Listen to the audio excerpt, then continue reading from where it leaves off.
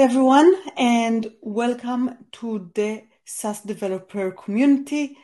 This is the last episode of 2022. I'm your host, Gwen Shapira. I'm here on my own to summarize the year before I take a short holiday break, and we'll come back in 2023 with a lot of cool new content. So I thought it's a really good time to summarize the year and how the year went in our community, and then just highlight some tech trends from 2022, things that I think may happen in 2023. What a nice way to close the year. So let's start with our community by numbers. We started the year in our Slack channel with around 900-ish members. Today, as we didn't even close the year, we are at 1,540. So not quite doubled, but really impressive. Now, hundreds of new members have joined, and it's amazing. On the YouTube front, we have added 714 members, and we are now at 805, I believe. So the channel just exploded in the last year, and it's been very, very satisfying. In addition, in the last year, in July, we started a newsletter. And it's a newsletter blog, so you can get it by email or you can get it on the website. We call it Hacking SaaS, and I basically share the best content that I found for SaaS developers. A lot of it comes from things that people recommend in our Slack channel and some other stuff that I found fascinating around the web. So the topics that the community ended up being the most interested in has been databases and all kinds of data stacks, data architectures. Multi-tenancy has been a very big deal because, as you know, all SaaS applications end up having customers as tenants, and you need to worry about them. Infrastructure, things like deployment, CI/CD, Kubernetes, Terraforms, Pulumis. SRE topics have been popular. Control planes, of course, and other kinds of platforms for managing systems. APIs, also, of course. Billing and security have all been very popular topics. And the newsletter have started with 1,200 members, mostly from our Slack. And now it is at 1,600. So also a lot of really nice growth this year. So those topics of interests are also reflected in our top video. I will share a list. And the really top video, by a huge margin, has been Ram talking and introducing the control plane architecture for infrastructure SaaS. It had, I think, like double the number of views than the runner-up or something like that. But if you look at the topics in general, exactly, databases, APIs, security, infrastructure, platforms. So we now know what SaaS developers are interested in. Let's talk about relevant trends in 2023. This is even more interesting than what we were interested in last year. So the biggest thing, I don't know if you guys noticed, in the last week, everyone was only talking about one thing, which is the new OpenAI chat that you can basically ask him anything and get really smart answers. Ask them anything except, apparently, predictions for 2023, or even predictions for 2022 for that matter. It will not give predictions. I asked him about top trends for 2021, and it actually gave pretty nice answers. Things like cloud computing, IoT, and of course, machine learning. So it's extremely good at predicting the past, but as Yogi Berra said, predictions are extremely difficult, especially about the future. Now, regardless of the AI bot inability to predict the future, I predict that all those content marketing blogs that look like they have been written by a bot are going to actually start getting written by a bot. In addition to AI helping marketing by creating the marketing blogs. It is also extremely helpful, and I've personally been using it recently in helping edit videos. It's getting a lot better at automating a lot of the tasks that are actually very hard to get right manually and have to be done very consistently.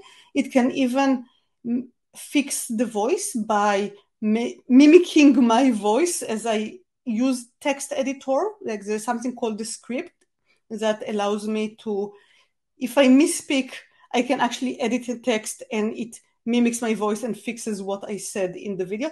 So basically, you cannot believe anything that you're seeing on the internet anymore. Professionals could always fake anything, but now even complete amateurs like me can fake way more than I'm actually comfortable with. And AI has been extremely helpful in that. Easy prediction to make. In 2023, we're going to have a lot more shift left of things into software developers. More operations into software developers, more security, more data engineering, more data analytics. I know this because I noticed that every time I asked to give some sense of cool trends in a space, in this podcast, when I interviewed people, no matter what I interviewed them about, they always said, oh yeah, my space, it's very trendy to shift left, to move my responsibilities of what used to be specialists in my field onto perfectly normal software engineers who now have a bit more to worry about.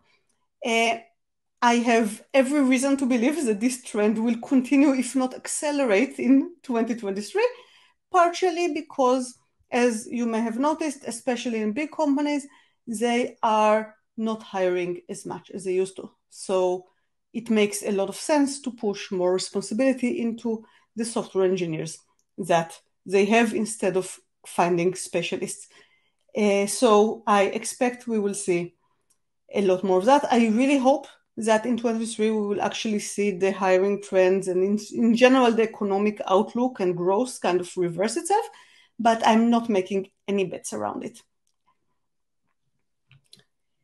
Another thing we've been seeing starting 2022, and I think we'll get more of that, is really the push to the edge or even to remote regions. In general, web applications, the faster the better.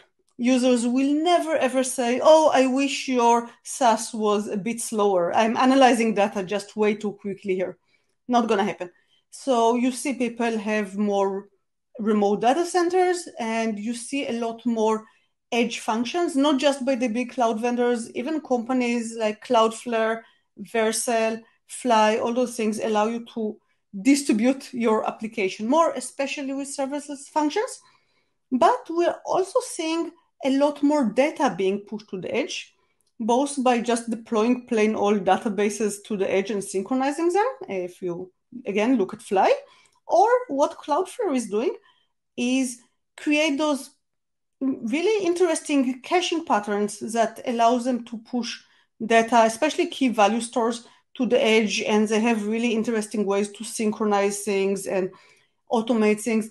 And the nice thing is that even though writes, for example, still have to go to the central data center, they don't force you to worry about it. You use normal data access patterns. They worry about synchronizing your data when it should be. And it's eventually consistent. They have some advice on how to make it consistent. And I've been seeing more and more advances in the caching space. Not just that, we talked here in this channel to Felix building Venice. He talked about this really cool partial caching pattern that Venice has, which basically you don't have to care if you're talking to a cache or to the real database, exactly same APIs.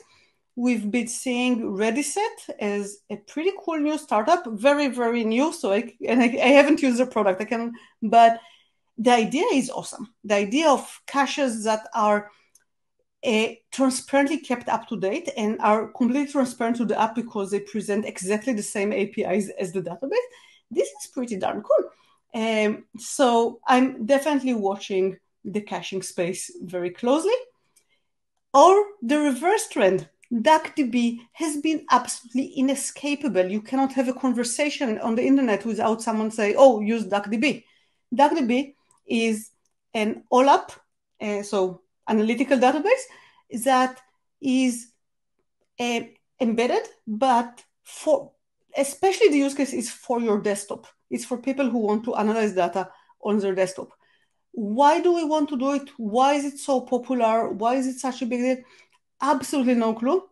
I mean, I get that you don't want to do everything in Excel, but I mean, isn't there like good SaaS services for that? Are they too slow? Like, what is the problem we're trying to solve here? Is still completely unclear to me, but in 2023, I will probably find out. Speaking of analyzing data, the space of real-time analytics in production is really heating up. You see tons of services, Pinot, Druid, ClickHouse, Rockset, Timescale. I'm sorry if I'm forgetting someone. There is a good chance your customers would appreciate if your product showed them more data about their usage, about things that are going on, allowed them to see nice graphs, and there is literally zero excuses not to do it with so many managed services around providing you the database you need for that. The other trend we are seeing, and I think this has a lot to do with everything is moving to the edge and getting faster and closer to customers, is applications looking for ways to help people collaborate. Whether it's Figma, which obviously had this gigantic sale earlier in the year to Adobe, or I don't know if you've used Hex. I think Oz from Triverse on this show recommended Hex. It's collaborative IPython notebooks as a service. Really, really cool stuff. We're all working from home, or a lot of us are working from home. We're looking for better ways to collaborate than just Zoom talks. In this show, I've demonstrated how my colleague Norwood and I myself use Excalibur. Also very collaborative. You can see each other drawing. I think we will see a lot more collaborative apps, again, because the technology has gotten better, because we have so much more things that we can do and in real time close to the customers. More on databases. Prediction. Postgres is going to remain the most popular database. We did a survey early in the year. Everyone loves Postgres. Second up is DynamoDB. There's good reasons for that. SQL is cool again. And Postgres is considered extremely reliable. And it looks like multi-model databases that support, both documents or key value and SQL, like NoSQL and SQL combined. They're starting to get some traction and adoption. And Postgres is kind of the OG of multi-model databases. It definitely does both JSON and relational really well, and with very decent performance too. What we've been saying is that there are 50 Postgres as a service companies out there and counting, starting from things that just spin up your VM and the database is actually your responsibility, to things like Aurora Serverless, which is, as the name suggests, have taken basically they're trying to take all the operational responsibility on concerns, give them a credit card and start running SQL is the name of the game. In the modern data stack, we've been seeing explosion in 2021 and 2022. Tons of tools, just every niche has like 15 different competitors. And we've read at Ben Stantz's blog, something that I really agree with, that it's extremely likely that 2023 will be the year of consolidation, that people will look at all this complexity themselves. Is it really worth it? Do I actually gain enough value to make it worth my time to manage this gigantic beast of an architecture? So I think people will really examine every service. Do I really need it? Does it really give me more value? Could I build a simpler architecture that will be more manageable and have less moving part? A lot of streamlining and simplification. And personally, completely looking forward to that. So we'll see how that goes. Of course, this is going to goes well together with all those serverless databases or managed databases that are already a lot of them and more to come. On the API front, security and observability have been huge trends. They are not going anywhere. Standardization via open API things, I think there was some adoption and there's not that much excitement. I haven't seen like significant improvements, I would say, in the last year. Some stuff works really well, some stuff is kind of meh, but it seemed, I haven't seen like cool innovation. I don't expect innovation in 2023, but I expect REST APIs to remain the dominant way in which you communicate in APIs for SaaS services. GraphQL, a few years back had its huge hype. Again, people use it. There are proponents. When I suggested that maybe it's not popular, I had a lot of people show up on Twitter to correct my mistake. But I don't predict any kind of explosive growth. And I suspect maybe part of the reason we may not see a lot of explosive growth is that Facebook, the company behind it, is now kind of struggling to find its way, and maybe it doesn't push a lot of new cool ideas into that space. But of course, there could be other companies to take its place. So this is it for my trend report. I'm sure I'll do one of those podcasts a year from now and tell you all how wrong I am and then make new predictions that will prove out to be wrong. Remember that predictions are difficult, especially about the future. Unlike OpenAI, I'm not just trying to predict 2021. I wish you really amazing holidays. I hope you get to relax and spend quality time with people that are close to your heart.